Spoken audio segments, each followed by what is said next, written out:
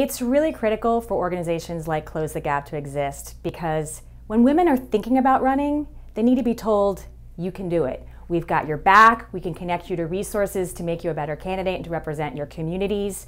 And sometimes that's the only thing that's standing in the way between a woman who wants to run and one of the best legislators in the state. So Close the Gap really is critical in that entire equation.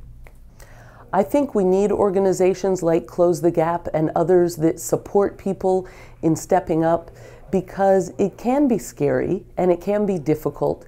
And we need people who, aren't already millionaires and don't already have the support of the Old Boys Network to see themselves as part of the solution.